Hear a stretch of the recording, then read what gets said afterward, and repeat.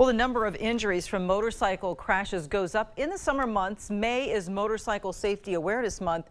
Riders should be cautious in unfamiliar areas, especially near dawn and dusk. Serious injuries can result from hitting a deer, for instance, on a motorcycle. And anyone on a motorcycle should wear a helmet, even though Wisconsin does not have a helmet law for all riders. Motorcyclists are 28 times higher to die in a fatal crash than other passenger vehicles, and so it's really important to protect the brain. It's not just motorcyclists who should be careful, though. Other drivers should also keep an eye out. Motorcycles are easier to miss if you aren't paying attention.